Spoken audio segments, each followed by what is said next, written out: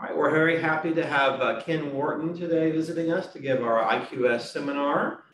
So Ken did his Bachelor's of Science in Stanford and his PhD at UCLA.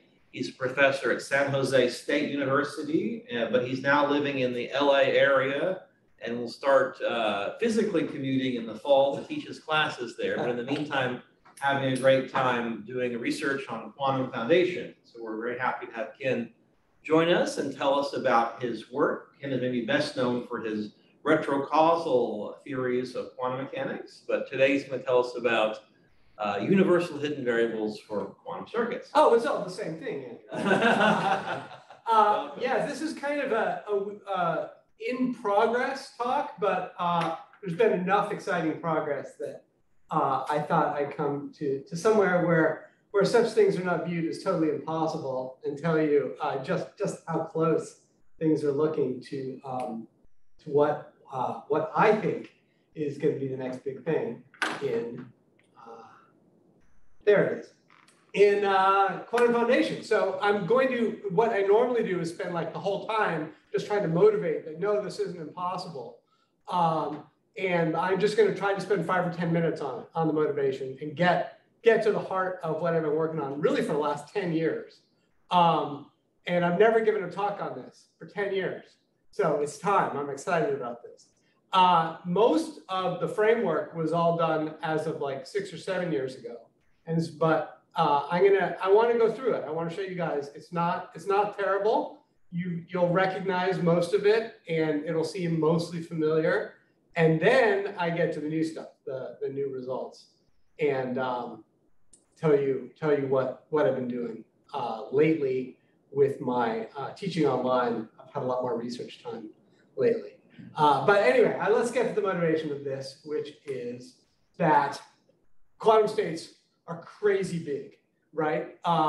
You get even just like a mere 1,000 spin states together, and you're talking about something that requires more complex numbers than particles in the universe to describe.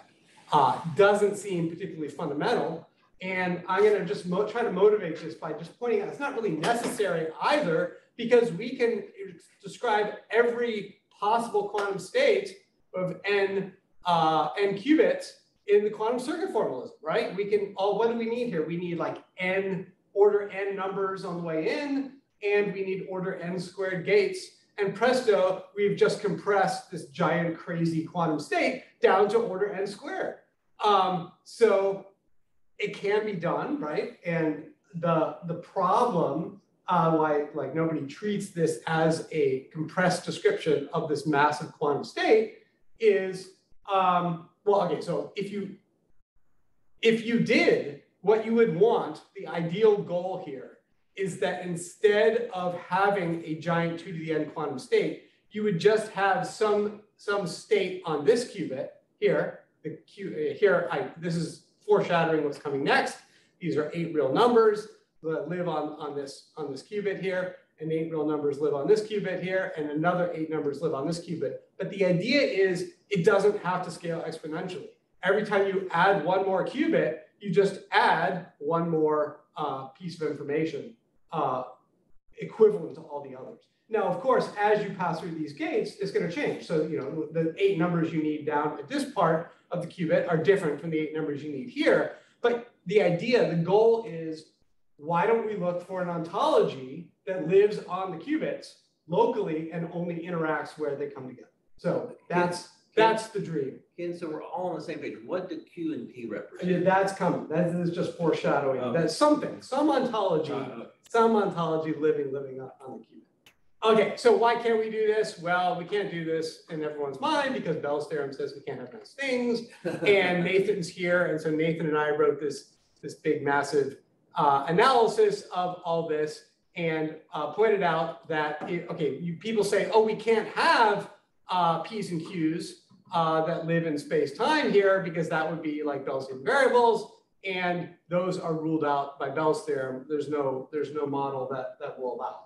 But of course, most people here at Chapman have heard all about the loophole that is going to allow us to get back into space-time, which is instead of solving it like a computer, you solve this whole circuit all at once as a big space-time problem that's all interconnected. And specifically, the way this works is if I change my measurement setting, if I like added a unitary gate here to measure it in a different basis, when I have to solve it all over again. I can't just like tweak what happens to the outcome. I have to go back to basics, analyze the entire circuit from scratch and find, okay, well, now they're going to be different hidden variables here. Oh, and those impact this gate, and that impacts this gate. And so actually all the hidden variables change. So you have to solve it all over again simply by changing the measurement basis, which is a little annoying, but that you start to see why the conventional wave function is so enormous. It has to handle every possible thing you could do to this state. That's why these states are exponential, not because there's even anything exponential that comes out, right? What comes out of this is just n bits of data from your result. So you don't have anything exponentially big in the description, in the input, in the output. It's all hiding in the math. There's something exponentially complicated in the calculation, sure, but it doesn't have to be exponentially big in the ontology. So that's the motivation. The motivation is let's get a reality back on the qubits on spacetime. Why would we want to do this? Well, obviously, our state space would shrink by just, I can't even really comprehend how much smaller the space would be by the time you're talking about any reasonable number of qubits. The events aren't living in Hilbert space, they're in space-time, right? I have some events on this qubit wire, which is some path in space-time, and as long as all those paths are slower than light or light speed, you're back to hoping to get Lorentz covariance back to your ontology. Our instincts about locality, that things should only interact where they physically come together, could be restored. There's none of this action and distance stuff. And this idea of a collapse now starts to update our knowledge. When we are learning something about a hidden variable, any hidden variable theory, as soon as you measure something, you update your knowledge. And so by having hidden variables live on these qubits, you don't need a true ontological collapse, except in the sense that, well, one sense we'll talk about. I'd love to restore time symmetry to all this. That's also part of getting rid of the bad part of the collapse. So I see all those as benefits. I think what people see as, what they'll say is the worst disadvantage is that, oh no, but it's retrocausal, right? Because I changed some future gate and all of a sudden the past is different. And okay, yeah, our instinct, if this were right, our instincts about time would be wrong. Our instincts about time, how time and causality are related would be wrong. But we already know our instincts about time are wrong in a number of other ways, thanks to Einstein and others. So this is one more way our instincts about time would be wrong. Okay, that's a disadvantage. One really short-sighted disadvantage is to say, oh, Ken, your single qubits, they need 8 real numbers. That's crazy. Why would we want anything that complicated? Let's go down to 1 or 2. But that's really short-sighted. If the benefit is to get a simpler entangled description, by the time you get to 3 or 4 or a million qubits, it's really short-sighted to say, oh, your single qubit's more complicated, so I'm not interested. So those are some possible objections and disadvantages. But really what I think, the reason people who know this is possible haven't been working on this is, how do you work on it? I can say, well, there might be a hidden variable model, but without an actual description of a working model, where do you go, right? You can't, it's like in the 19th century, if you said, I don't think heat is really fundamental, I want to build up something it's based on underneath. Well, what do, right? You can't do inductive reasoning to figure out what the hidden underlying model is. You have to guess it and see if it works. And people guessed atoms, and atoms work for heat and entropy and stuff like that. So we need a guess. We need a good guess. And so that's what I've been doing in my career, is coming up with a lot of guesses and finding out most of them don't work. But today I'm here to talk about one that seems to work pretty well. So that's why I want to spend all the time talking about the working model, or the almost working model, and not about the motivation myth. But if we got people in the audience here who are convinced all this is impossible, and no, you can't hope, there's no way you get back to space-time, maybe I should pause here and see if there are questions in Zoom land or in person here, and see if I have any complaints or questions about my motivation or what I'm trying to do here. But what I'm trying to do is get reality back on the qubit wires. So I guess the preface to the first disadvantage bullet is that it is a retrocausal model. It is a retrocausal model. And I mean, depending on what you mean by retrocausal, but some people don't even know really what that means or think of things flowing back in time. But what I mean by it is explicitly this, that you add a gate in the future, and when you resolve it, you get different answers in the past. That is formally, I mean, nothing's flowing back in time here, right? Nothing is, you're not changing the past. This is one universe. There's another universe. This is one circuit you run. There's another circuit you run. It's retrocausal in the model. It's not like things aren't flowing backward in time. That doesn't even make any sense. So, that is the conceptual reason why people don't like to go here. So, yes. Quick question. Would you consider, based on this reasoning, a smooth model or a smooth estimate of a stochastic process to be a retrocausal model? Okay, so there's let's have this discussion of what stochastic even means in a time neutral sense, because we all know what stochastic means in a like forward computational sense. In an all-at-once sense, the word stochastic, I don't know what that means. We talked on email a bit about that, so let's talk more. That's why I said estimate rather than the ontology. Okay. Okay. So how things appear is it's going to come up here, right? Well, what do we think is going on versus what is really going on? So, okay. So I'm trying to build a model, and I have my certain ideas of what things should look like. But the very first thing here is I'm going to be dealing with a lot of 2x2 matrices, but I'm not going to tensor product them together. Tensor producting is the path to madness, right? It's the path to these exponential giant states. There is no tensor product in any of this. Everything is localized. You've got a 2x2 matrix on one qubit. It's there. It's not tensor product with another one. I really want an action-based story because all of our best physics that is all at once are action stories. They're the Lagrangian based. They're things that are integrated over time and done over time rather than done as states. So whatever states I have, I want them to have a Lagrangian formulation. The other thing that really bugged me is that qubits are everywhere, right? Anything can be a qubit. As long as you have a two-level quantum system, you can treat it as a qubit. And what sort of fundamental model would be as generic as that would just show up absolutely everywhere? And so I have an answer to that, but I want these decisions I make in the model building to be as simple and generic as possible so that there's a chance that they really might show up everywhere. What do we know about single qubits? Well, we know the group symmetry. We know this SU2, and that's going to be crucial in building all this. One thing that doesn't really bother people, maybe it should, is that the mathematics we use in quantum mechanics distinguishes between states and gates. And I'm going to basically present something where it's a closed algebra all around. Your state and your gates are the same sort of mathematical structure. It's not like you have one sort of matrix for your operator and one sort of matrix for your density matrix or something. I want it all to be simple. I want it all to be the same sort of thing.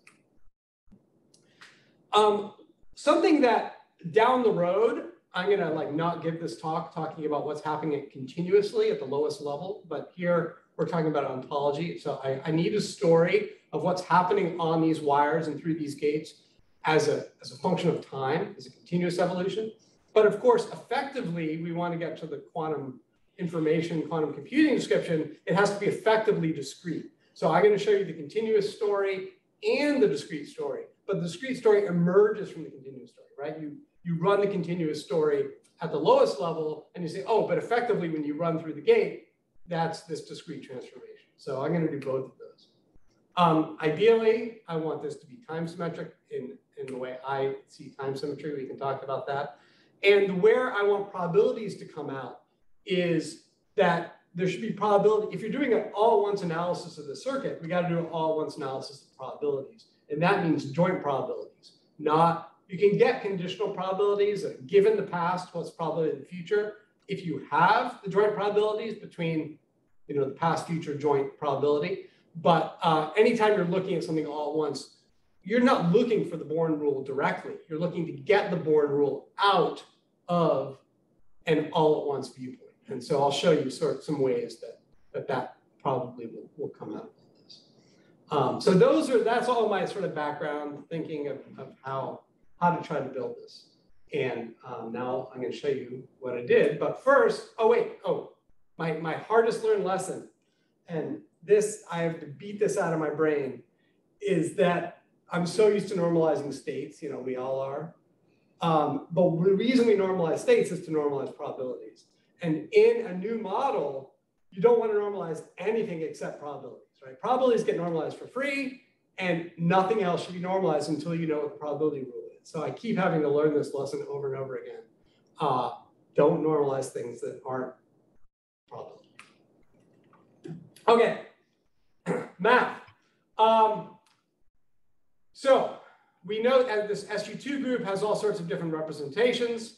One representation is this unit quaternion, or point on a 3-sphere, but the ones you're familiar with as quantum physicists are these single qubit gates. Now, not all unitary matrices are members of SU2, but those, you can always put a global phase on any unitary matrix, a 2x2 unitary matrix, make the determinant equal to 1, and when you do that, you can transform any unitary matrix to a member of this SU2 group. And written in terms of the 2x2 Pauli matrices, it looks like this. So any 2x2 matrix that's a member of SU2 is going to have an identity portion. It's going to have a portion that looks like -I times each of the 3 Pauli matrices. And so A, B, C, and D are just real coefficients times each of these 4 matrices. This also is a quaternion. And if you don't know anything about quaternions, you do because you know about Pauli matrices. But they are the same non-commutative geometry, algebra. It's closed algebra. You don't apply any 2 quaternions, you get another quaternion. And every time you see a bold symbol in the rest of the talk, it is one of these 2x2 matrices of this form. And we don't do a lot in quantum mechanics with stuff of this form, except for these 2x2 unitary gates. And even then, we have this phase that we ignore that is important, actually, to get it in this form. But when you see Q show up here, all that means is it's a special 2x2 matrix. If you want the visual, it's the top row, right? Any 2x2 complex matrix, you can decompose into these 8 pieces. I only want it to be a superposition or a sum, let's not call superposition, a sum of these 4 basic matrices, not the other 4. I do think, well, I got too much to talk about. I'll tell you where the other 4 might come in if anyone asks. Okay, given that, the notation should be very familiar because when you Hermitian conjugate any of these 4 matrices, that's equivalent to not changing the sign of the first one and changing the sign of the other 3. And so if you know about quaternions and you conjugate those, it's identical to Hermitian conjugation of these 2x2 matrices. We can talk about the real part, which is basically the identity part. But it's for the quaternion, you just take, the first term is the real one. You can also talk about the imaginary part, which is a vector, which is the other 3 parts. And if you subtract its conjugate and divide by 2, you get basically these 3 parts. It's not really imaginary if written out as a matrix, but in a quaternion, that's the imaginary part of the quaternion. So it's a 3 vector. And the components are I times the Pauli matrices.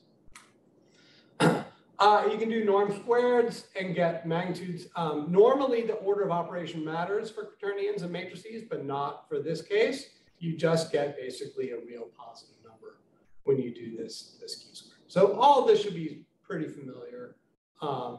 Maybe not thinking about the imaginary part of a matrix, but other than that, if you've done anything with 2x2 matrices, this should be, you should understand my notation. Okay, now we got some problems. I've talked about how to map a gate to a quaternion, but how about single qubit states or to these matrices? I've written a whole paper on this, but basically the easiest way to do it that you're probably familiar with is a density matrix. So a density matrix is not of the form I described, right? Because it doesn't have an I here. But if you have a block ball vector V, you can write it almost like what I have. And so you can now motivate this. Well, why don't we just add an I to that second term and maybe turn the 1/2 of the identity matrix into some other unknown parameter, hidden variable. This doesn't quite work. It turns out this is not the right ontology, but it is something related to what I'm going to show you in a moment. But do keep that in mind, that you could easily take a row and turn it into one of my 2x2 matrices simply by multiplying this part by I, and then or negative I, and then boom, you got it in the right form. Okay, that's all background. What is my ontology? My ontology is harmonic oscillator. Remember, it's got to be ubiquitous. It's got to be everywhere. So here, this is what's going on my qubit wires. Is one of these matrices is obeying a harmonic oscillator equation, the most simple, basic classical physics equation you have, and with an ice-Lagrangian. Now, what is omega? So and that means every qubit needs a frequency, and actually, I think that's probably true. If anyone can give me an example of a qubit that doesn't have a rest mass, it's a photon, and if it has a photon, it has a frequency. So if it has a rest mass, there's a natural, very, very high frequency, unmeasurably high for an electron, 10 to the 21 hertz or something for the Compton frequency. But there is a frequency for everything, and I want it to be big. I want it to be so high that you can't see the small oscillations. That's kind of important. The other weird thing about harmonic oscillators, if you're used to thinking about quantum mechanics, is that Q is not a state. It's not a complete state, right? You guys know about harmonic oscillators. You know that the initial position of the harmonic oscillator is not a description of the oscillator. You need this initial velocity. So we're going to need P's as well as Q's. We're going to need to know the first derivative of Q to really define, well, wait, what state is this harmonic oscillator? Now, these Q's are matrices. That means there are 4 components. So Q has 4 components. P has 4 components. There's my 8 real numbers. That's why we need 8 real numbers. You're not going to see omega for most of this talk. I'm going to set it to 1 and imagine all the timescales are much bigger. Many, many cycles of our qubit are happening on everywhere, everything we can see. Okay, so there's a pretty simple ontology. The ontology here is that at the beginning of this wire, we have values of Q and P. Those values of Q and P determine what Q is everywhere as a function of time, if you know the frequency, and nothing exciting is happening on this wire here. Now, the one complication is that you don't actually know how long this wire is on the scale of omega, because remember, omega is enormous on the scale of the phase. So by the time you get to your final gate, there is this additional hidden variable of you don't actually know what the phase is at that point. And so if you really wanted to carefully transform this phase usually doesn't matter, but if you really want to know the phase, you would have to transform on a wire, something like this. And then phi would be a hidden variable, because imagine it's an electron oscillating at the Compton frequency at 10 to the 21 hertz, you have no idea how many cycles that is when it gets to the next game. So that's a hidden variable. Ken, let me ask Yeah. you, I didn't quite follow the 8 real numbers. Yes, Are these let's Q's, talk about it. these Q's and P's live in 1 dimension, 2 dimensions, 3 dimensions? This Q is a 2x2 matrix that is of that form I described. So it has an identity part, an I sigma X part, an I sigma Y part, and an I sigma Z part. Each of those 4 parts has 1 real number associated with it. So there's 4 real numbers. Or think if you know about quaternions, right? Quaternions have 4 real numbers to describe them. So if think of Q as a quaternion, there's 4 real numbers. P is also 4 real numbers. So that's why I'm saying there are 8 real numbers living on this wire. Okay, so that clarifies that. And you say the omega is known but very, very large. It's known very, very large, and I'm basically going to set it to 1 for most of the stuff coming up. Well, is it known? I mean, it's not known exactly well whether omega is a hidden variable or phi is a hidden variable probably doesn't matter.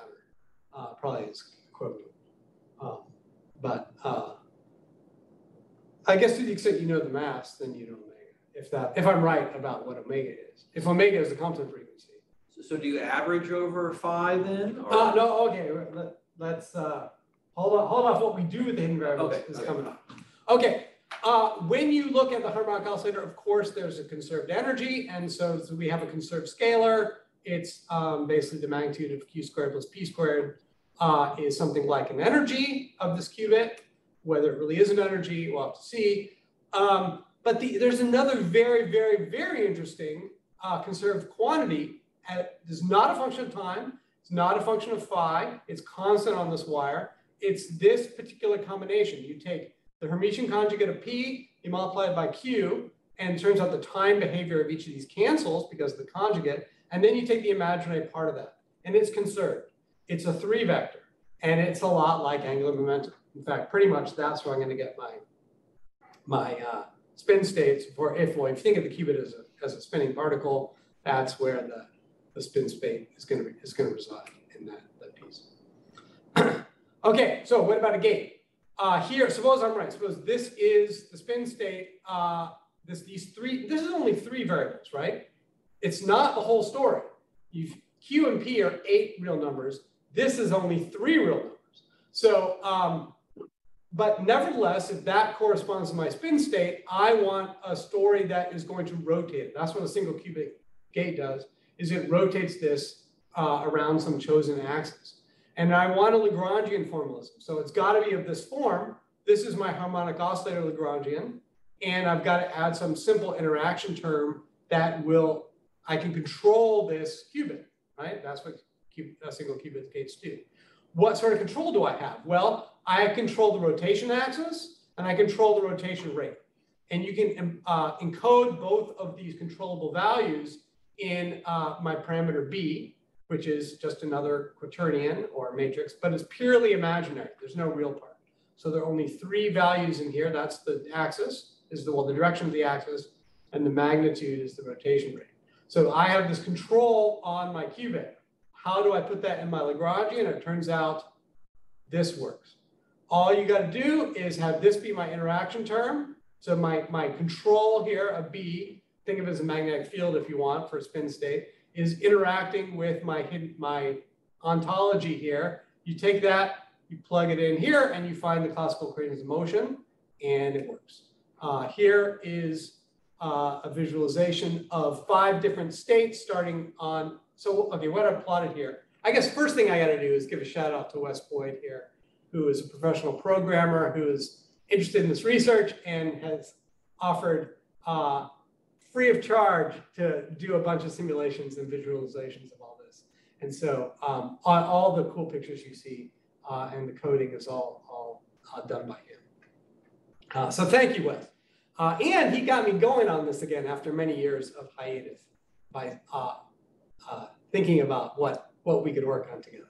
Okay, so what am I plotting here? I'm basically plotting the 3 dimensions of this quantity, right? This is like a 3-vector. It is a 3-vector, because the imaginary part is these 3 components. And I plot it out, and I start with some initial states, and I turn on, in this case, we turned on a value of B that was aligned in the Z direction. And we turn on basically a huge, if you think of it as a magnetic field, it's enormous, it's crazy. The frequency associated with it is only a 40th of the Compton frequency.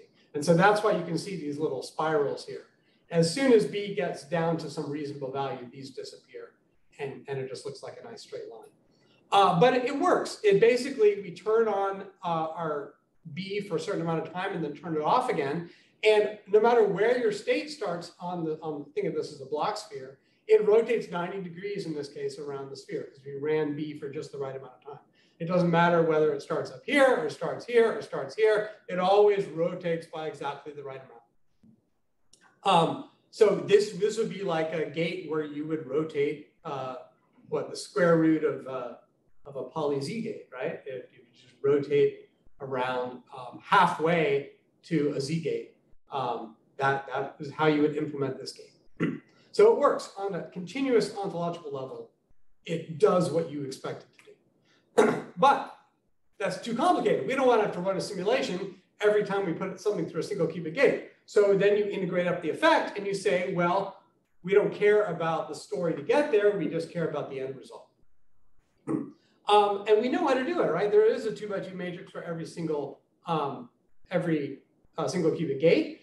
And I mentioned that we can turn this into a quaternion just by phasing it properly. So we just choose the global phase. And then it's as simple as this. You take Q and you take P and you discretely transform them. Done. And so that's the effect of this gate. It's no more complicated than it would be for ordinary quantum mechanics, except for the fact that the Q's and P's are more complicated. But it's done. That's your single qubit transformation. You can see here, putting them together, what happens to the combination P dagger Q is it looks a lot like the transformation of the density matrix, right? Now density matrix is not a quaternion, but what it motivates is the map to the quantum state is this. This quantity rotates properly under a single qubit operation. We don't know anything about the real part, so that's a hidden variable. But we know that this is kind of like the block ball vector. And if you just add a negative I, that doesn't change the success of this equation. So there's my initial guess, is that this is the block ball vector of the regular quantum state. There's not the whole story. There's 5 more hidden variables hiding in here, but it works exactly as advertised for a single qubit gate. Okay, I just saw a question come in, and I didn't read it, but what was it? Oh yes, a copy of the slides. Absolutely, for sure. Okay, that's the easy part. Now we got to do 2 qubit gate. That's obviously the hard one because that's the one that generates entanglement. And in my story, there is no magic connection between 2 qubits on different wires. So what is the most simple continuous 2 qubit interaction in real life that you bring like 2 electrons together? What do? They have this basically spin-spin coupling. They have this exchange force. And if you run it, if you put 2 electrons near each other for a certain amount of time, they swap. They swap their quantum states. If you only let them interact for half that amount of time, you get a root swap gate, which happens to be an entangling gate. It happens to be a universal gate. If I can get the root swap gate working, I can get any 2 qubit gate working because you can build any 2 qubit gate. In fact, any gate, right? Once I have the single qubit gate and 1 universal 2 qubit gate, I'm done. That's game over.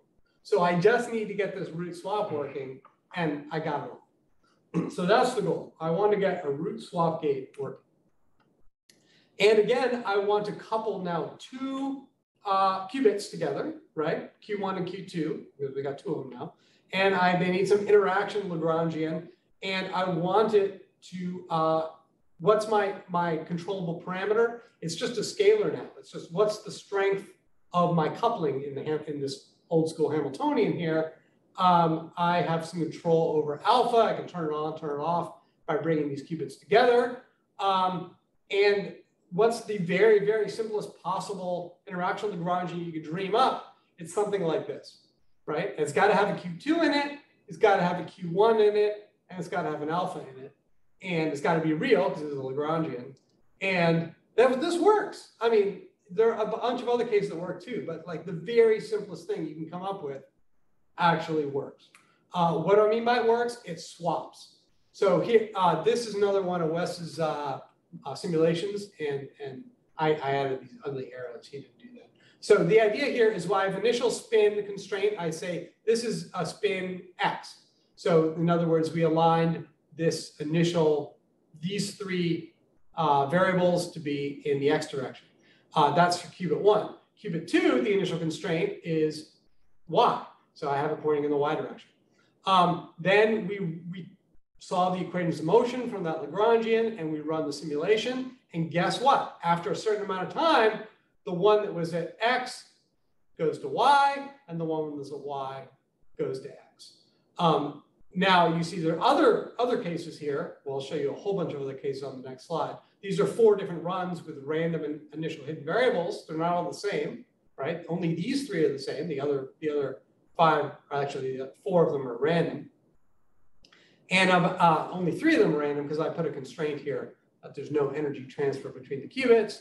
And let me show you what happens if I show you more of these. So this is a whole bunch of cases run where there's no energy exchange between the qubits. And you can see they sort of form this plane here inside the block ball. If you don't constrain that they can't exchange energy, you still get a swap. It still works. So whatever starts here will end up here and vice versa.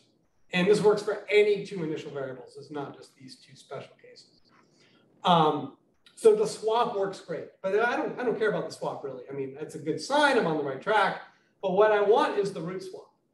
And this is about how far I got 6-7 years ago before I gave up, because the root swap it's a mess. At the halfway point, there's supposed to be a root swap. There's no rhyme or reason to what's going on.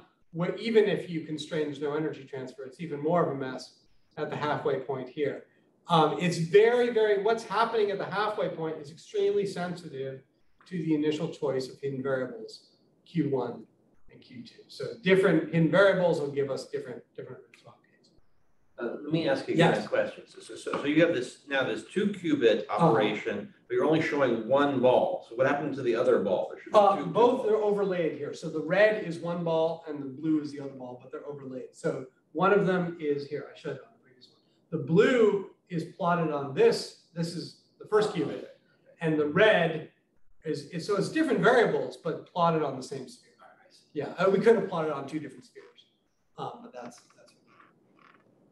By the way, the fact that there are additional hidden variables means that even if they do get entangled and you separate them, they still can have correlations not in these 3 hidden variables, and they're not hidden, you know them, but the other 5 is where the correlations are. So you can maintain correlations between separated things if you have some hidden variables.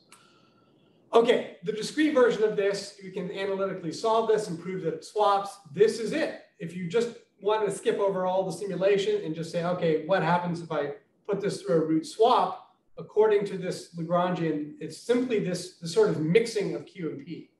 And you can analytically show what would happen to your spin state if you do this weird scrambling of the Q's and P's of both qubits. You get this quantity.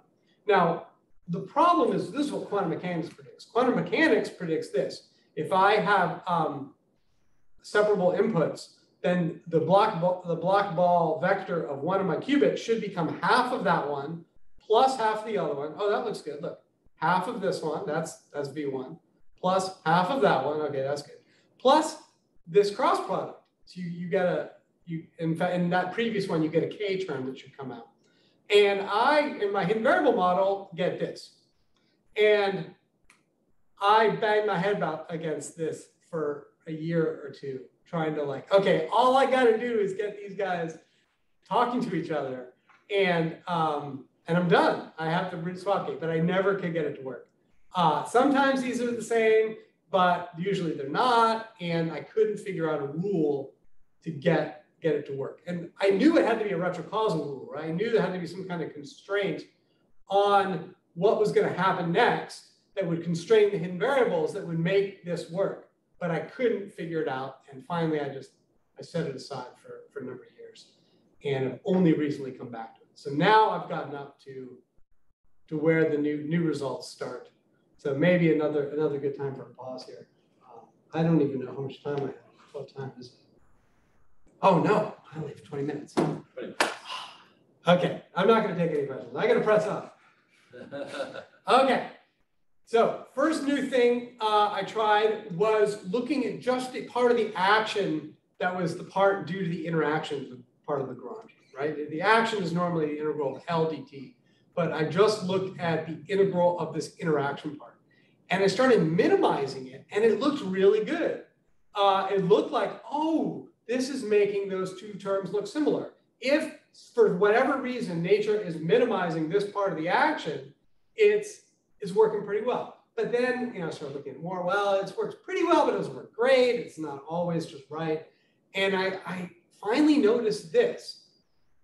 I started adjusting this hidden variable, the real part of this thing. Not, remember, the imaginary part is the spin state, the real part, who knows what that is. And I noticed that when it was, when I adjusted it to make this not only minimized, but also -π/2, that suddenly those two terms became equal. I suddenly got the block-all result from quantum mechanics at this sort of very interesting number. And I'm still not quite sure what this means. I mean, a lot of people, obviously, you know about minimizing the action. Maybe you've heard about action quantization, which I'll talk about in a moment. But has anyone actually done both at once? I mean, it only works if you do both at once. It has to be minimized, and it has to be this particular value. And so, I mean, I've said this before, that the action, things you can do with the action are sort of criminally underexplored. People do certain things with the action because that's what people always know with the action. There's room for creativity with what you do with the action. So here's an idea. What if you have to quantize it and minimize it together? So let's go down this road and see what we can get. Now, you maybe notice the units are totally wrong. The action should not be unitless, but of course I've set my omega to 1. So I want to bring units back in. I want to get an h bar in here. And so one tempting way to reintroduce the units is just to say, oh, well, I said my omega is mc squared or h bar, or the energy over h bar, or something. But you have to stop and think, well, wait, you can't just bring an h bar for free. Where does this come in some sort of fundamental model? So you go way back to where it first started coming in to our models.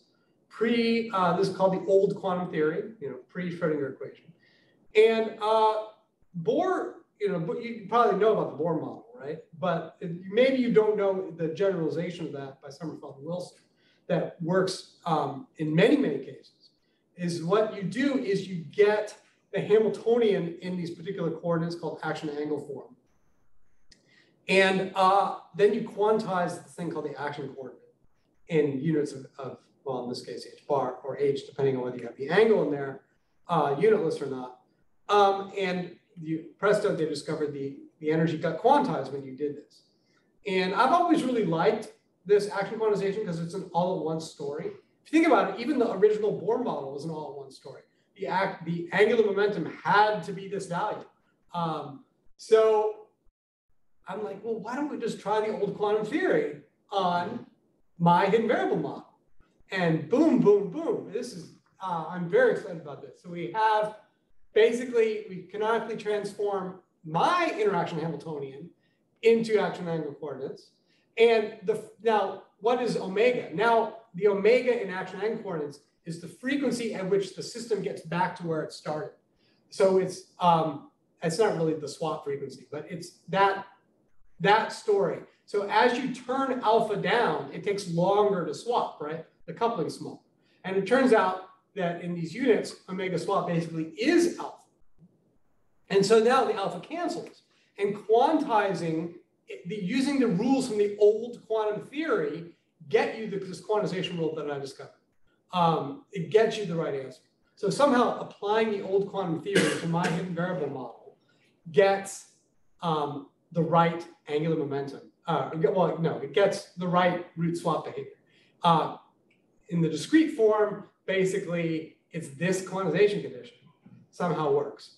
And this is, it turns out, an adiabatic invariant. So these things that are quantized in the old quantum theory, if you're not familiar with it, are these things that are constant, and they're constant even if there's a change in the a small change in the system. This is sort of resist that change. It's called an adiabatic invariant. And it is what was quantized in the old quantum theory. There is an adiabatic invariant here. And when I quantize this, I get my 2-qubit gate working. So this is really interesting. What it all means, I haven't quite processed. But obviously what I want to check with it is it modular? Can I build a C0 gate? I go to Wikipedia and I see exactly how to build a C0 gate out of my root swaps. This is a root swap, and this is a root swap. These are all single qubit gates. This first one and the last three aren't really that interesting. They're just rotating the output so it matches a root swap. The heart of the root swap, I'm sorry, the heart of the C0 is a root swap followed by a single qubit transformation on this qubit only, followed by another root swap. So it's these three middle ones are the way you build a C0. So I take my working root swap and I like, well, does it work? Does it build a C0? And sometimes it works, but sometimes it doesn't. Again, it was like before that, well, there's some hidden variables where it gives me just what a C0 would predict and other ones not. But now I know what to look for. Are there special values on the single qubit gate? And of course there must be. If you think about it, the logic I just used, I applied the old quantum theory to my 2 qubit gate. I never went back and applied it to my 1 qubit gate. So now let's go back to the 1 qubit gate and apply this old quantum theory to that one. And guess what? What you end up quantizing, you can kind of see how this is going to work. B is, remember, think of this as like in the magnetic field in the z direction, okay?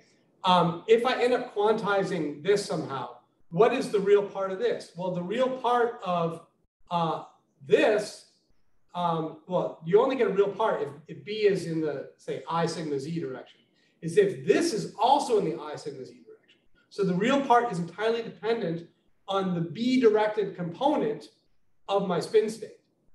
And this should be ringing lots of bells with people, because when you turn on a magnetic field, say to a spin state, what do you quantize? You quantize that component, not the other two, right? You quantize the one you're looking at. You apply the old quantum theory to my hidden variable model, and boom, you end up quantizing your preparation. If you look in the z direction, you quantize the spin component in the z direction. You look in the x direction, the old quantum theory quantizes the component you look at in the x direction. And then when you measure, it does the same thing. So this is all like within the last couple of weeks. This has all come together. I'm very excited about it. Now you may say, wait a second. The old quantum result has the wrong answer, because they looked at quantization of angular momentum. In fact, that was their starting point, and they got h bar, and I'm supposed to get h bar over 2, right? When you use the old quantum theory on angular momentum of a particle going around a sphere, you get, it has to be quantized in units of h bar. But that's not my ontology. My ontology is q's and p's. Let's think about what the q's and p's are doing. When the combination PQ goes back to where it started, when one cycle around the block sphere, what's actually happening on the ontological level is that Q is flipping to negative Q and P is flipping to negative P. It's 1/2 cycle of Q and 1/2 cycle of P gives you a full cycle of the angular momentum. And so the true frequency is actually only half as big as what you think it is. You watch it go around the block sphere, it has to go around twice before the Q's and P's are actually back to where they start. And look, if omega is half what you think it is, and you use exactly the same quantization rule, then your angular momentum is half of what you thought it was too. You get the h bar over 2 for free. All you have to do is look and see what is the real frequency of my underlying system. And boom, you get h bar over 2 for your angular momentum only in the component that you're measuring. So now I have to revisit everything, right? Because that's not where I started. I started assuming that this matched the known quantum state, but that's not true anymore. If this is right, the known quantum state is not correct. Suppose I prepare it in the z basis. I can't say this is I sigma z. I can say is that component is quantized, but the rest of the components are unconstrained. The other 3 components are hidden. Similarly, when I measure it, let's say I measure it in the theta basis, that, applying the old quantum theory there, says this term has to be quantized, but the other components are hidden. And you ask, well, wait, what solution? Let's solve this all at once, right? This is an all-at-once retrocausal model. What solution on this wire will have a quantized z component and a quantized theta component? And you guys, this is the place to come to talk about this solution, because anyone familiar with the two-state vector formalism knows how this works. If you say, okay, here's my block sphere, my preparation is only quantizing this component, and you know it has to live on this plane. And then if you say my measurement quantizes that component, I know it has to live on this plane. What's my ontology? It's the same thing as your weak values you get from a pre and post selected ensemble. That's the solution on the wire. Now, actually, there are more solutions because there's this third dimension here. I could come in or out of the board as well, and I would also have perfectly valid solutions. But remember, I'm minimizing these quantities, and I think I need to put all this together, but I think I'm going to end up minimizing this quantity and forcing it to be exactly this as the ontology that lives on the wire.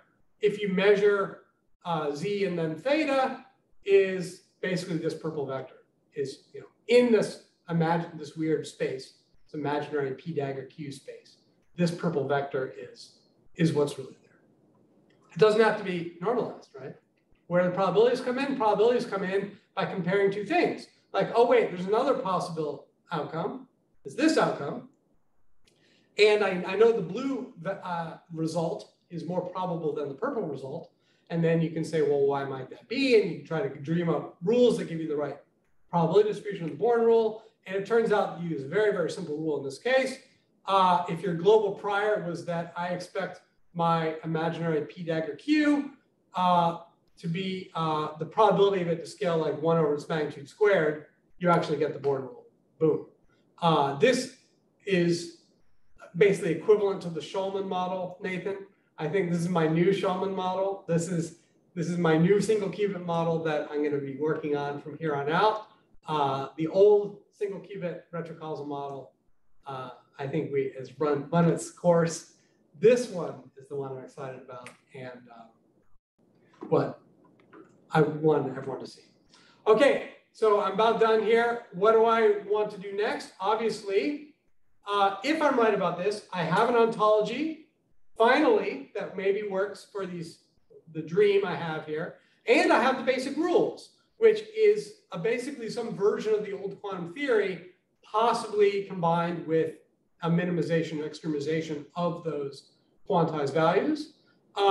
So there's not too much more space to explore here. Once we get the basic rules, I have to go back and revisit the 2-qubit gates, which I was all thinking before I was thinking about the 1-qubit gate properly. Now I have to go back and redo these, but I'm pretty confident something's going to work because I already checked that it worked for basically what you know about the system.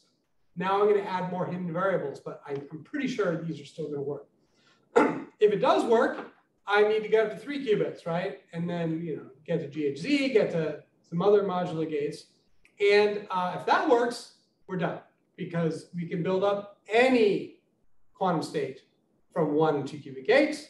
And at that point, there will be a hidden variable model for any quantum state, not just special quantum states. And if there's a way to get probabilities out of the whole thing, maybe some version of what I just showed you for the single qubit, then it's all over but the shouting. Well, decades of shouting. But that's the dream. The dream is we're going to get back to space-time and get things on the qubits, and I could use some help. So, anyone interested? Let's talk.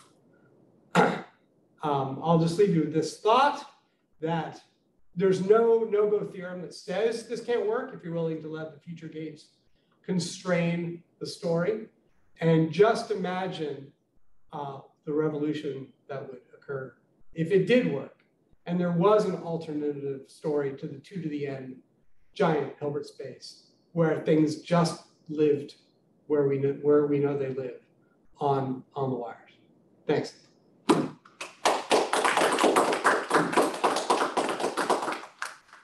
Thank you, Ken.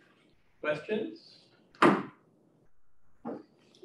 Yeah, it seems to me that if like Q and P can have quite arbitrary values. So I was wondering, how do you constrain the normalization of the qubit Yeah, so the first way I'm going to get normalization is the old quantum theory. You know, put a quantization on some things. There's not other things. So you got a bunch of other hidden variables. The standard way you do with hidden variables in classical mechanics is you start at the beginning and you put an initial just probability distribution over what you think they start at, and you run it. That is not what you do here. You do not give it an initial probability distribution, because the whole idea is the probabilities are global, right? You look at the whole story. I mean, the dream is that you find the probability space out of the solution space. You say, oh, with this outcome, there are n solutions, and with this outcome, there are 2n solutions. And so you expect it to be twice as probable. That's like the best case scenario. You get, like, that's how you get poker probability, right? You look at the distribution of how many hands there are, flushes versus straights.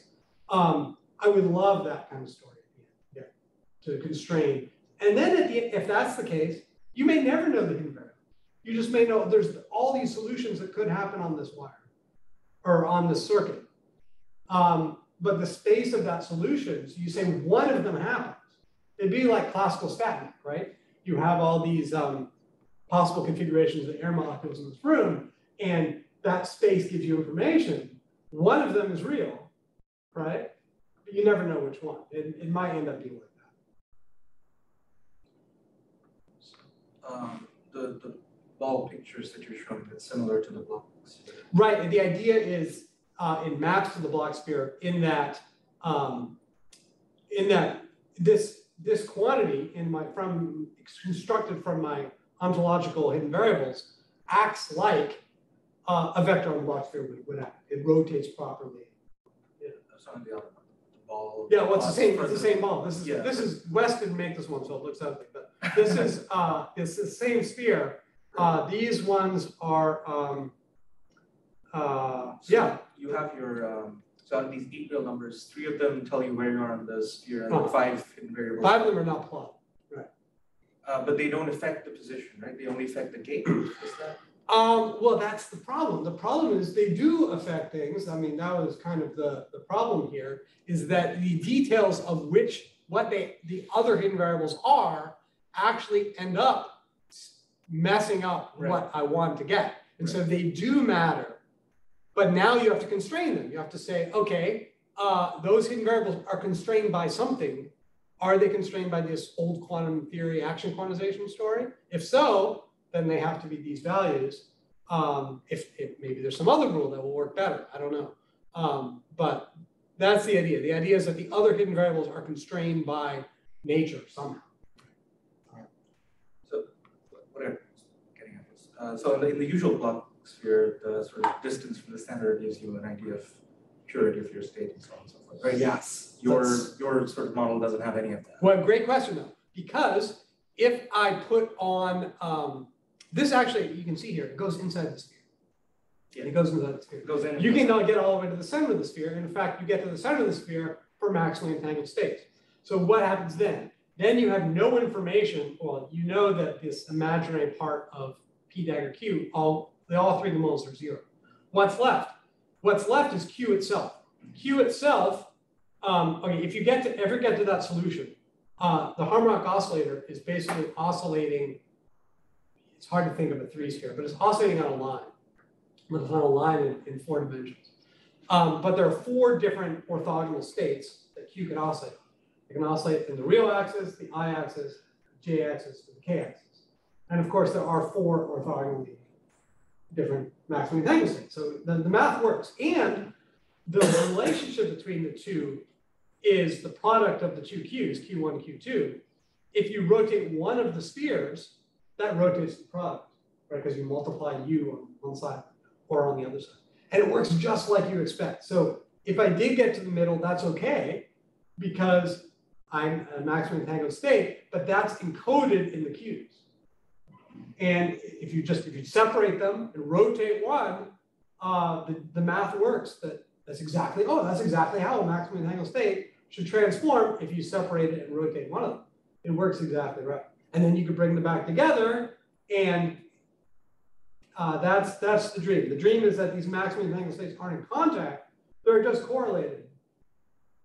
And you bring them back together and you can see this correlation. But yeah, you can go all the way to the center of this block sphere. Or it's not really a block sphere. It's kind of like a block sphere.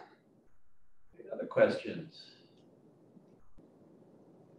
Ken, you mentioned in the previous or latter block sphere plot about something about probability. Yes. The probability seems to have not entered anywhere into this discussion. No, that's going to be the last piece. So where you start throwing a probability, where does probability enter the story? Okay, so all I know experimentally, like blue arrows are certain sine squared theta over 2 more probable than the purple arrows. Okay, so I know the experimental results. I know what I'm trying to get. And then you say, okay, well, how could I explain that? And well, it could explain that if it turns out the probability of these arrows was proportional to 1 over the square of the length of the arrow. Boom, I get, you can actually see where the theta over 2 comes in, right? This is, if that's theta over 2, and say you normalize your block sphere radius, this turns into 1 over cosine theta over 2, and you can see just how you would get a Born rule sort of out of the length of these vectors. I don't know, that's probably not the right rule, but that's the sort of thing I'm looking for. I'm looking for like, okay, I know the answer. What is my global prior on these hidden variables that are going to give me the right answer? And so a lot of what I do is, look for Born rules in. Presumably, if you had the right hidden variable model, it would fall out of this. No, because the hidden variable is just the ontology. You need is a prior on, well, what do I expect those hidden variables to be given no other information? Given that prior, then you get a problem. I can straighten them and see what's left. But without a prior, I don't know if you can get a probability. And you have to guess the prior. But fortunately, we know the answer. So I can test, does this give me the right probabilities? Oh, no, it doesn't work. It's the wrong rule. Justin? Yeah, I have a related question. So this V here, for example, you said that's the solution that satisfies the 2 boundary conditions. Right. That being the conserved quantity over the whole wire. And it is conserved over the whole wire, right from the beginning. Right. But what are the 3 parameters that can be like probabilized? Like you don't know the hidden parameters such that that thing's constant. Well, it's the other 5. So you know this combination, imaginary P dagger Q, that's 3 numbers, but they're 8 real numbers. So the other 5 numbers are all hidden variables. And if you put a distribution over randomness, like subjective randomness over those 5, do you get a net probability out?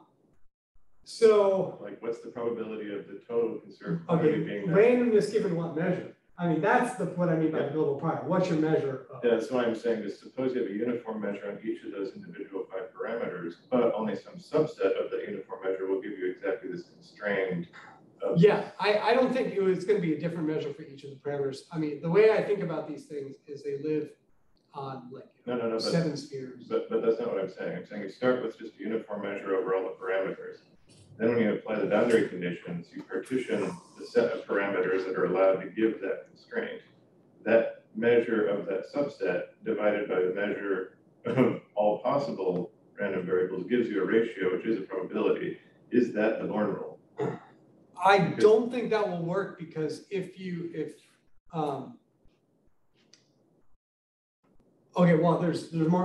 other constraints. There's constraints at the total energy of this oscillator. Right. So there's a set of constraints that need to be satisfied. But I do think, I think that is basically what we want. We want exactly what you described, that if you have all the right constraints and you define your smooth measure properly, that the Born rule will follow up exactly as you described. That's the dream. It's like the ergodic hypothesis. Exactly. Right. But it's an all-one story. It's not like the initial, you don't look at the initial hidden variables. Yeah, You've got to look at the history. Yeah. But if that's the right thing to do, then what you can do is just start with what is your parameter space. There's going to be a harm measure over that satisfies all the correct symmetries, and make that just your uniform unknown measure. So I don't know anything about it. That's my uniform measure. Now you apply boundary conditions. It's going to constrain the parameter space. So you're going to get now a ratio of what is the constrained harm measure versus the total harm measure. That's the goal. That's a probability, right? So does it give you that 1 over b squared? It might.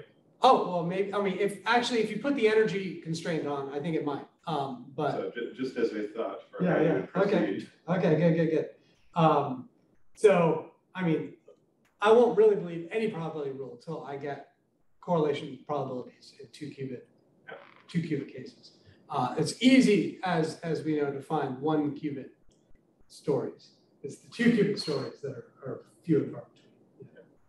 But since you have a very well-defined ontology with these fixed number of parameters, it seems like that would be the natural thing to try. To say, well, why do I get probabilities at all?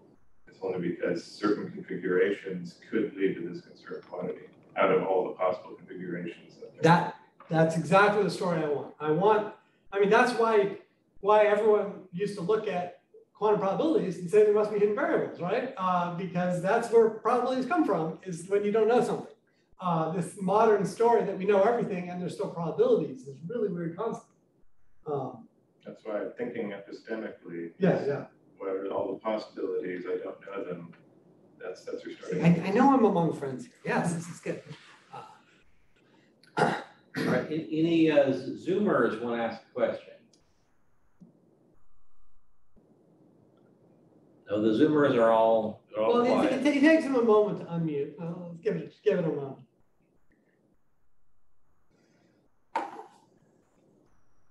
So Ken, can you describe how far you can take this in terms of reproducing the known probabilities for 2 qubit systems? So, I mean, the maximally entangled ones are ones that we're usually used to reproducing, but what about partially entangled or?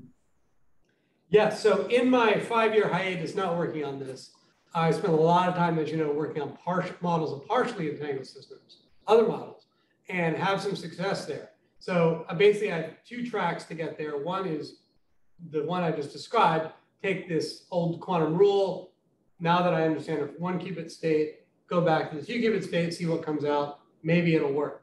But I also, in my back pocket, have a bunch of other results of partially entangled states, thinking about photons as classical electromagnetic waves that are working really well. So I have a couple paths to getting partially entangled states. What Nathan's alluding to here is there is no good retrocausal model yet for partially entangled states. Although you actually have some partial results for GHZ now, right?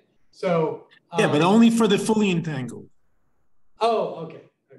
Well, yeah, so there is no yet good retrocausal partially entangled state model, but I expect that to fall within a year.